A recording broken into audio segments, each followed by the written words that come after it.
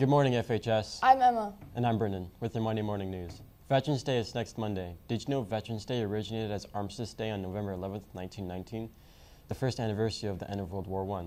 Congress passed a resolution in 1926 for an annual observance, and November 11th became a national holiday, beginning in 1938. Unlike Memorial Day, Veterans Day pays tribute to all American veterans, living or dead, but especially gives thanks to living veterans who served in their country, honorably during war or peacetime.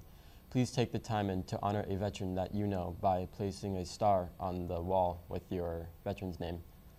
You could do this at all lunches. Make sure you know the veteran's name, branch, and era of service. Winter sports are right around the corner. If you're interested in playing a sport, please stop by the athletic office during lunches to get your purple and gold card. No card, no practice.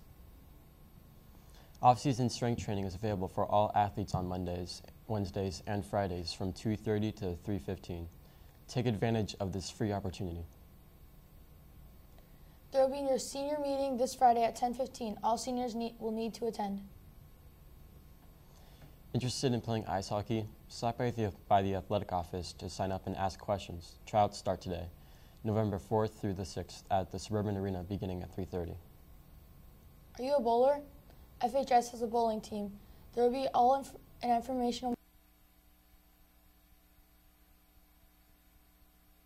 must attend this meeting. See Mrs. Connor with any questions or email Denise Woods from your student email. This week starts our annual food drive. Each first hour will compete to finish a scavenger hunt. The winning first hours will win a breakfast party.